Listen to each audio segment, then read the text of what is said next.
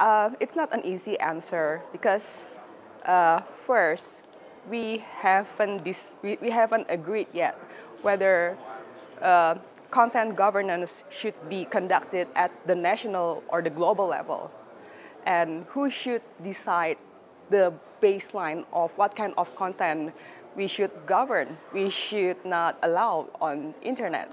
So I guess if we want to speak specifically to your question, I think in a general sense, we could have some content arrangement, content related principles that quite rigid so that we might not harm freedom of speech for the sake of regulating hate speech. So yeah, I have to answer that. It's not an easy answer, but if you want to speak about that question, we must be quite rigid in regulating content.